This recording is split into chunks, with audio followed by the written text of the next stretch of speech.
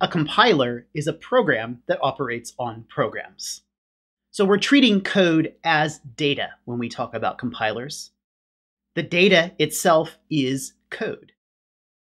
A compiler takes in as input a source program and produces as output a target program.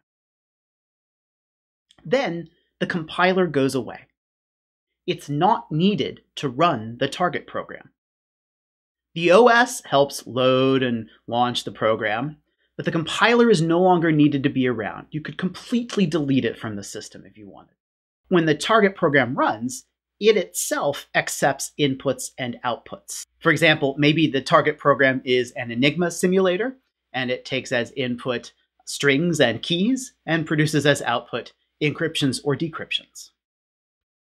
An interpreter, on the other hand, takes as input a source program, but it doesn't produce a target program as output. Instead, the interpreter stays around and takes in whatever inputs the program was supposed to take itself and produces that output. So it's like cooperating with the source program in order to transform inputs into outputs.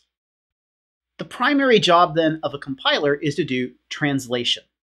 Translation typically means from a high-level language like Java or OCaml down to a low-level language, maybe even a machine language like x86. Compilers typically therefore can offer better performance because they optimize to improve the code so that it runs very quickly on the machine. Interpreters, on the other hand, their primary job is execution. They just want to run the program.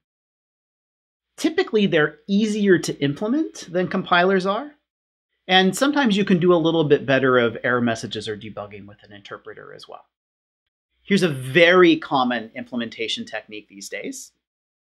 You take a source program, you run it through a compiler to get an intermediate program, which is usually in some bytecode language. For example, I'm sure you've heard of Java bytecode, and you've seen the .byte extension for our OCaml programs, which is actually OCaml bytecode.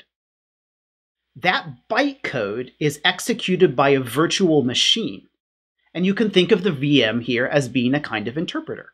It takes in a program, it takes in the actual input that program is supposed to operate on, and it produces the output in cooperation with the program.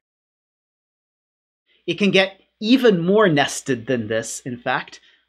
Inside of the Java virtual machine, they've actually stuck a compiler. If there's some code that's getting executed a whole lot, it can go ahead and compile that piece of the code down to the machine language for better performance. So there is a broad spectrum of techniques that can be used to implement a programming language.